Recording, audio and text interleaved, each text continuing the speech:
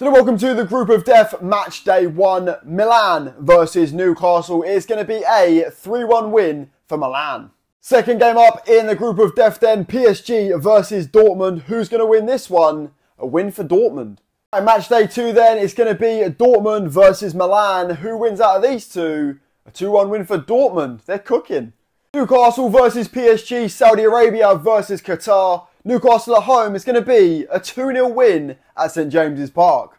So then PSG versus AC Milan then in match day 3 is going to be a win for PSG. So then up next is going to be Newcastle versus Dortmund in match day 3. It's going to be a 5-0 win for Dortmund. Ooh. Up next then the reverse fixture, Dortmund versus Newcastle. Dortmund still have not lost a game yet and they continue to not lose a game. So then up next then is going to be Milan versus PSG. Who's going to win out of these two? It's going to be a 2-1 win for Milan. Ooh. So we're in match day 5 and we haven't even had a draw yet. PSG, Newcastle is going to be a 1-0 win for PSG.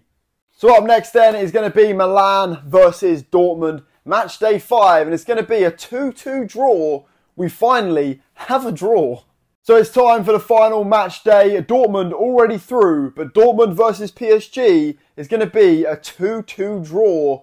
Oh, Milan need a point. So then they are level on the head-to-head. PSG have a slight goal difference. Here we go then. Newcastle versus AC Milan. Milan need a point, and they get a point in a 0-0 draw. AC Milan knock out PSG. Dortmund go through as winners.